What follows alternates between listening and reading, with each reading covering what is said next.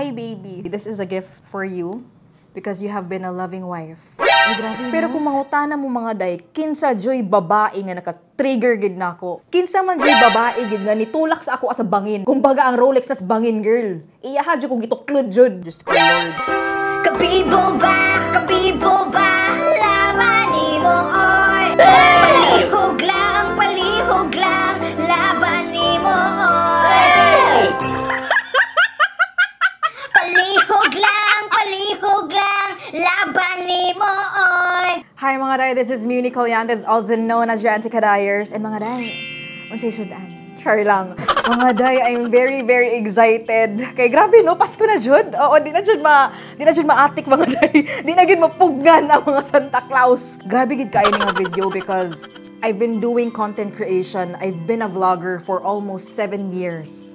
Pero mo ni siyang pinakabongga nga unboxing video nga akong buhaton ever sa akong YouTube channel, sa akong Facebook, sa mga kaday. So mo ni siya mga day. I'm very sure nakadungog na dyan mo sa chismis. Ako na dyan i-unbox. Ako ang regalo sa akong kaugalingon. Mga day, pag-review ano, Diyos ko Lord. Kabalo na dyan mo sa mga day, no? Insert here, hashtag rolling gid siya mga day. Yes, mga day, my gift for myself for Christmas of 2023 is a Rolex. So, ato na siyang i-unbox. Katang-aon tamo. Kamo ni siya, ato siyang gibutngan dyan og red ribbon. Pag-ablian ni makuratan mo kay kuan di siya litchi plan. Pero before that, before ang unboxing, gusto lang gin ako i-chika sa inyo nga. I was just someone 3 years ago nga gasayaw-sayaw ra sa Central. And every time makadungog ko kanta nga, rolly. Malay ko baon sa ng rolly. Ang singer ana is mga international gid nga rappers. Unya ang lyrics sa kanta is all I ever wanted is a rolly. So question mark siya sa ako, unsa din rolly.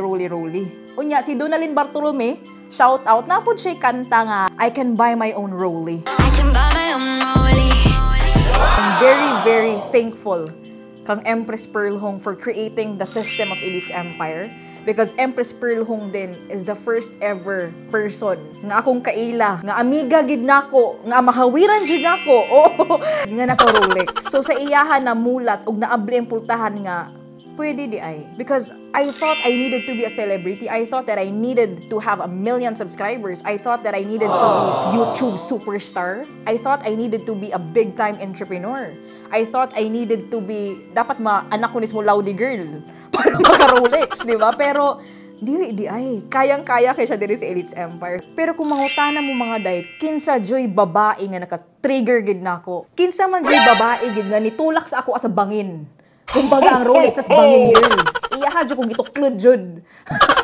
Mga day, I just really want to give a huge shout out to my friend nga sikat gid kaayo nga hashtag Cebuana. Oo. Si Day Karinsita, giday. Oo, kabaw na maging mo ni Karinsita no na medyo utad jud na siya. Utad jud siya pati iyang bana nga si Jarrell. Kuan gid sila kanang the real a lovely couple, kanang matinabangon, grabe gid sila ka down to earth. Nganin siya mga day chika lang ta. So nag-meet mi ni Karinsita, ni chat siya nako. Ana siya nga, "Girl, where you at? Let's have a yogurt night."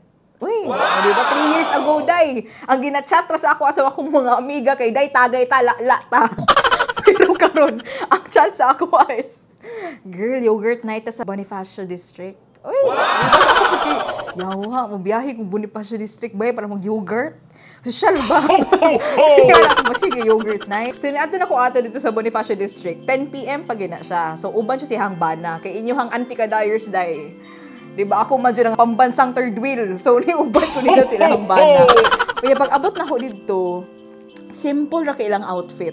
Pero ako napansin kay sa ilaha, kay ilahang mga relo. Mo gid ako napansin sa ilaha kay ako dili mo ko watch enthusiast. Ako kay murag kanang laban ng iWatch, laban ng G-Shock, murag nga na bitaw. Unya, gusto na po na ako iingon nga ako ang relo day sa una is Arado. This is given by my mom.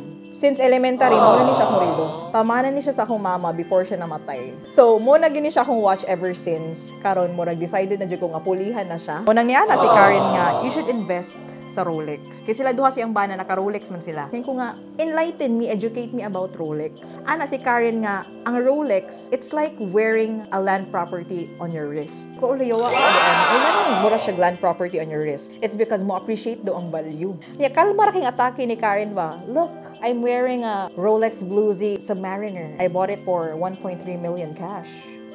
Kuliyawa, may po mga amiga. Uy, ang sunod ko na gitawagan, akong amahan. Pag ingon ako sa akong amahan nga pa, kanang share lang nako ha. Kanang wa ko na nanghid nimo. Gipahibalo lang tika. Ang akong paliton day sa Pasko kay Rolex. Oh, sa dihang gibabaan ni ko yung telepon day. Opo, ako yung makulit po. Patanaong tika. Mga day, ato naging sugdan ang atong unboxing, Diyos. Tugi ko mga day nga maka-witness mo because you have been with me through the years, 7 years sa content creation, 7 years as a vlogger. Inyo hadyo kong gisuportahan sa may mangkaday nga mura ba dyo kong giatay. Sa tanan skits na ako, nahimo na akong Madre, nahimo na akong Don Breezy Esteban, nahimo na akong manghuhula. Daghan na kay kong skits. But I was just earning 12,000 pesos per month. And karon nga, ako nang gi-venture ang the world of entrepreneurship na agihapon mo. And grabe gid kayo mga day, no? Nilarga ra jud kog Manila just to buy this. Kaya of course naman lang, kumuhapak na kagdaghang kwarta, may na lang makita na ako, girl. Sa personal, kaya masing pag-abot diri, mahimo na siya bato. Mahimo na siya maypon. Hi, baby. Hi, baby. This is a gift for you because you have been a loving wife. Uy, grabe mo. Sagi ka din sa kumbana di ay. Anak ka na di ko.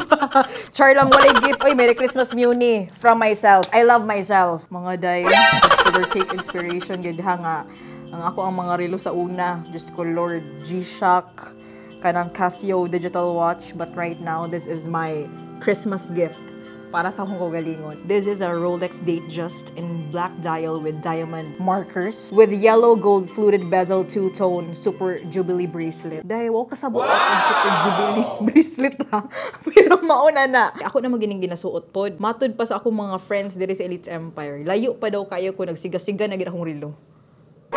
Dapat lang, kamahalan niya, dapat yung siga-siga, gini, dapat na ni wifi, dapat na ni bluetooth speaker, girl. Ang nibaligya sa ako ni na Rolex is the head good sa Rolex Philippines.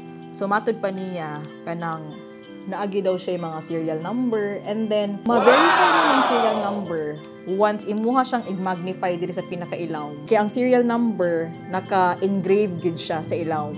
Mga day ko tanang kung tinuod ba niya akong mga tato. Di man hinuon. Fresh from Shopee raman hinuon ni. Kanang ganahan lang ko ba kung angayan ba ko. Pero duda ko ang pinakauna na akong tato kaya ang serial number yun.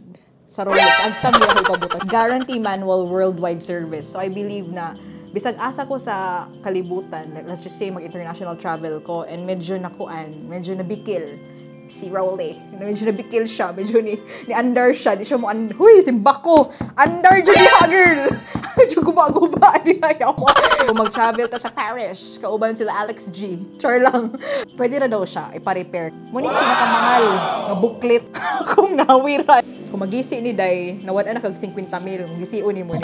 And then I actually chose the black dial. If this is black dial, meaning this a dial kay ang background sa watch. So there's actually a palm dial, gold dial, orange dial, blue dial, so daghan. So I chose the black dial because diba black is really my favorite color. Ang size day ani mga day, this is 36mm.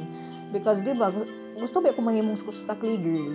Thank you so much to my mentors, Empress Pearl Hong, LPG Louis Gascon, the Dream Squad, the Millionaire Squad, the System of Elite Empire, and ang mismong community sa Elite Empire because this is actually the best community I've ever been with. Kana bitong community nga magtinabangay gid pataas. We celebrate each other's success. Kahit unsa pa na siya kagamay nga success, unsa pa na siya kadako nga success, muna siya kung ganahan diri sa Elite Empire mo nang kami lahat paangat kami ng paangat. Na-inspire ka if you really want to experience the best of the best out of life. If you want to experience nga ikaw na pod makaregalo sa imong kaugalingon og ingani, makaregalo sa imong kaugalingon og sakyanan, sports car, lupa, balay, Rolex nga watch. Mga day you really need to decide.